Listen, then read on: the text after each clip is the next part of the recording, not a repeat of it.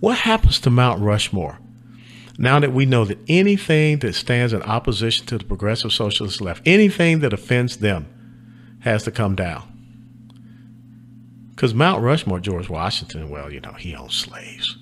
Forget all that first president and, you know, the general that led us to victory over the British in the Revolutionary War. No. He owned slaves. You got to tear down. Thomas Jefferson. Oh, the University of Virginia doesn't even want to have a statue of Thomas Jefferson. He founded the University of Virginia. Maybe that's why the University of Virginia will go down in history as the first #1 seeded team in the NCAA tournament to lose to a #6 team. Deserves y'all right. You want to take down TJ's statue?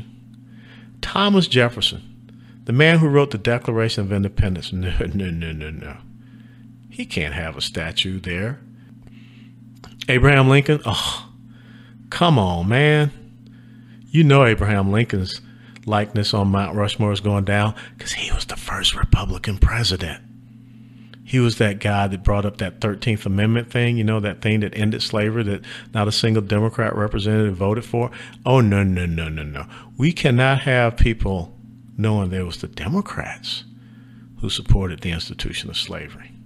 And Theodore Roosevelt, oh, you know he's done.